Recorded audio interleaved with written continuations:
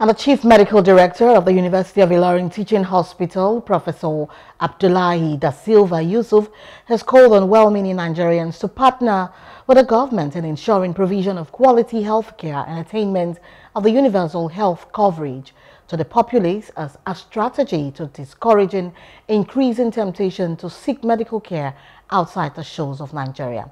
Professor Abdullahi Yusuf who noted that the move will enable teaching hospitals and other hospitals across the country continually improve and expand its quality healthcare provisions, said these while taking delivery of a born intensive unit on behalf of the teaching hospital.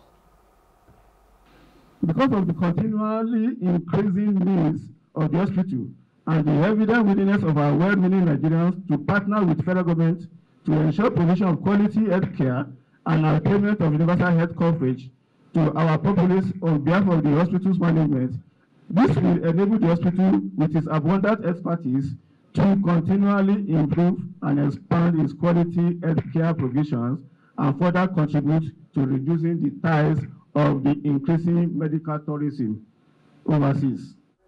President, Nigeria Burn Injury Society, NBIS Kayode Oyo, who was on ground during the delivery, said there is an urgent need to build capacity through training of burn team to effectively manage the burn intensive care units of the UITH. It's important that we also train the burn team. With training the burn team, we have been able to reduce mortality from major burns by about 50%.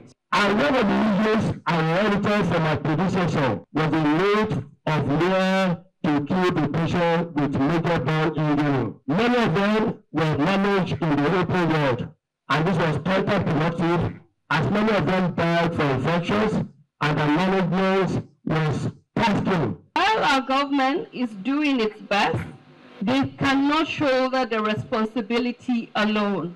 It is our duty as fellow human beings to also lend a helping hand.